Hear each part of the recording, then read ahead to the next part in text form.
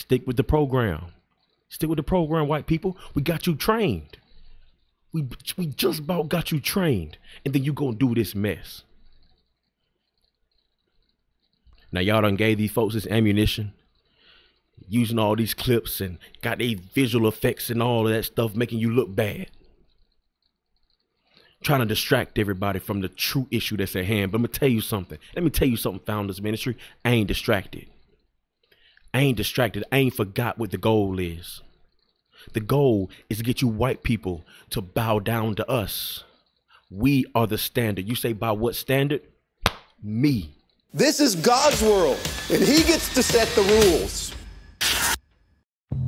I see godless ideologies that have spread throughout Western civilization over the last several decades with a vengeance. I'd just like to directly address my white brothers and sisters out there. To tell us what we are supposed to be seeing. Seek outside counsel. We're just not experts in this. I believe that God has given particularly what we call white evangelicals a divine opportunity. Many of these ideologies have been smuggled into many evangelical churches and organizations through the Trojan horse of social justice. We've got an opportunity to prove we need to listen more than we talk.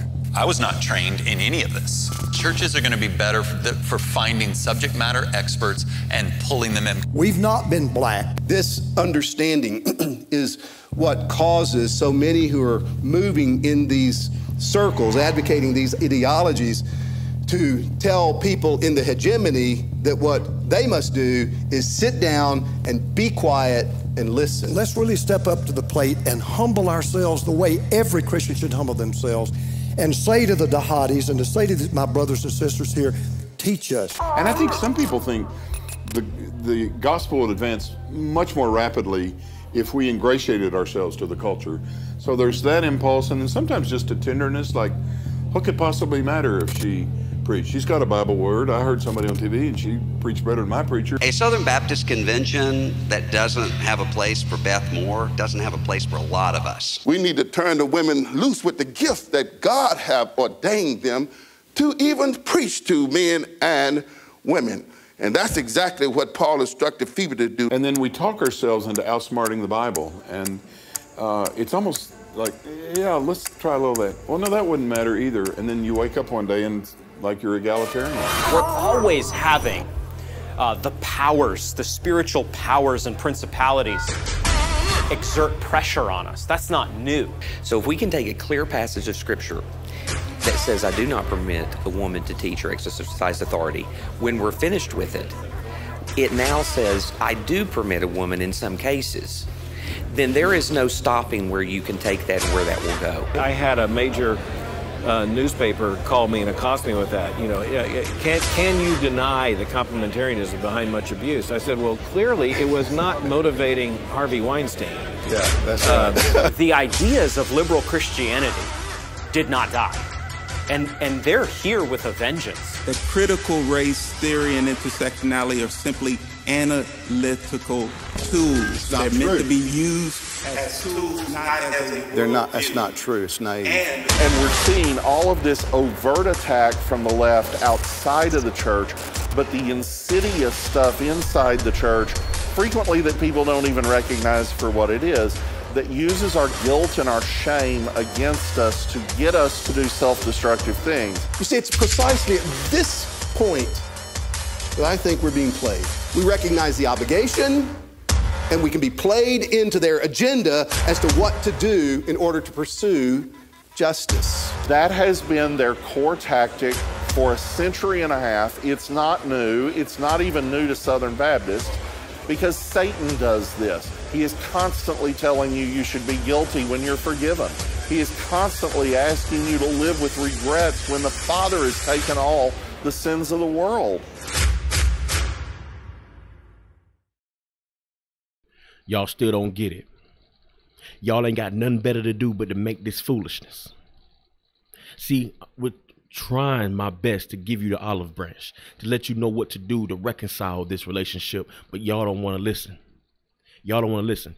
And see, I'm not even mad at the Founders Ministry. I ain't even mad at them. I'm mad at the SBC. I'm mad at y'all for not staying focused on what y'all supposed to be doing. Why y'all worried about women preaching in the doggone pulpit? I still ain't got my money yet. I still ain't got my reparations yet.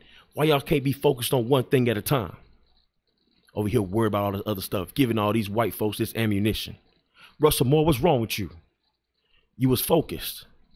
You was focused. Now you worry about Beth Moore, another white woman? Make up your mind, man, where you at? I done spent too long trying to help y'all out. And I thought you had it. Now I don't know what this documentary gonna be, but it got Matt Chandler in there with his woke self, his half woke self, because I ain't heard nothing from him. He ain't come to me. He ain't sent me no email. I ain't got no correspondence. You got James on there, Merritt, I think that's his name. He's recognizing the gift of the black people around him. That's what's up. But see, the woman sitting next to him looking at him like she don't even believe what he's saying. Makes me wonder, is he really woke for real? You got this Tom fella, these two Toms, speaking up against this social justice, this injustice that they perpetuate. They the ones who let this go on. And I need to know something. Somebody help me out. Where in the world was all the black folks? Two black men? That's what you got to represent my people? 2 black men. Really? Where the black women was at? Women preachers, y'all pushing for women preachers. Where the black women at? Beth Moore.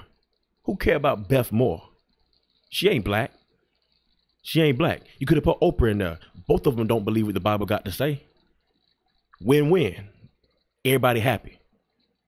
Blackness is represented, whiteness is down, and you got your women preachers. Everybody happy. That's y'all problem. You focus on the wrong things. And these Founders Ministry folks, they figured it out. Now I appreciate my brothers for representing. But see, Dwight, man, he's lost it. I don't know where he at no more. He's just like Russell Moore. He's lost focus. And it's a shame for him because he's black. He has the gift on the outside. Yeah, he's worried about women preaching. Ain't nobody studying that. It ain't even biblical. But see, this injustice, this social justice, that's biblical. That's right. See, y'all ain't focused. See, everything you need to know concerning the gospel is in what we're trying to tell you. We the standard. That's it. I don't know why y'all don't understand that. This right here is the kind of stuff that got James Cole saying what he said. See, y'all can't do nothing right. You can't do nothing right. We're trying to train you and you ain't doing nothing right. That's why we said y'all need to be babies. See, babies don't talk. Babies don't talk. They're silent. Only thing they're good for is whining, pooping, and eating. That's what y'all need to be doing. Russell Moore, Matt Chandler, the rest of y'all, get back your focus. Remember reparations. Remember justice. Prices need to go down. Jobs need to be made available. I need to make the same amount that the white person makes. That's what we need to be doing.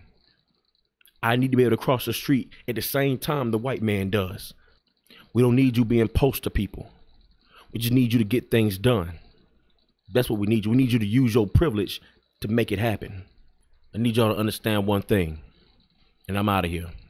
Blackness, blackness, blackness. That equals to money, money, reparations, which is also money. I ain't got time to come trying to pick y'all up. You see that behind me? I ain't trying to carry you, white people.